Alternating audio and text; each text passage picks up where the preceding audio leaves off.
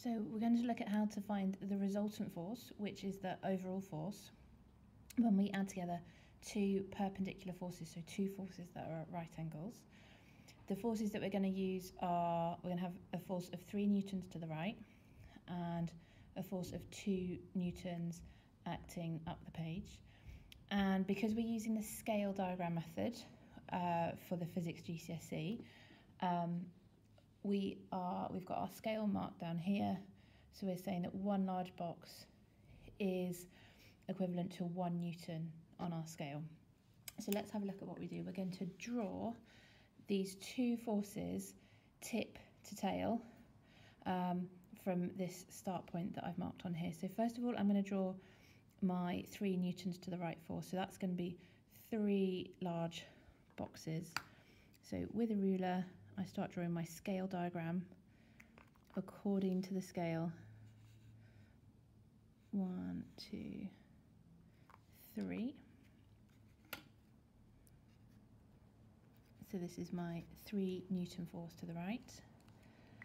Then I have to draw my 2 Newton force up, but I start with the base of the new vector arrow from the tip of the previous vector arrow. So I'm going to start my next arrow from the tip of this arrow. So I need to go 2 newtons up on my scale. That is going to be 2 large boxes.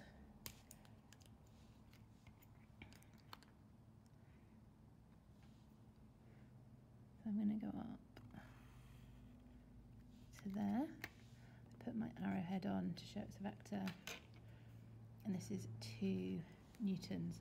So I've got my 2 perpendicular forces, 3 newtons to the right, 2 newtons up. They're drawn in accordance with the scale. And I've drawn them so that the tip of one vector arrow meets the tail of the other vector arrow, so that we could trace our finger along following the journey shown by the arrowheads. Now I'm ready to find my resultant. So to find the resultant, I go from the start point to the finish point. So I'm going to draw that vector in with a ruler.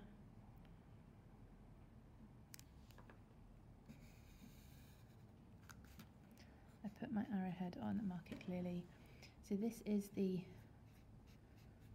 resultant force.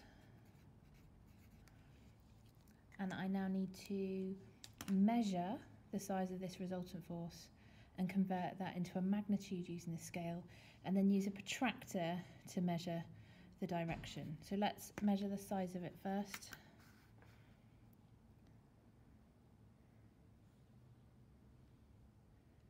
So I think I'm looking at 7.2 centimetres. Now that's not my answer, that's the length of the arrow. I now need to convert that using the scale. So 1 big square is 2 centimetres. So if 2 centimetres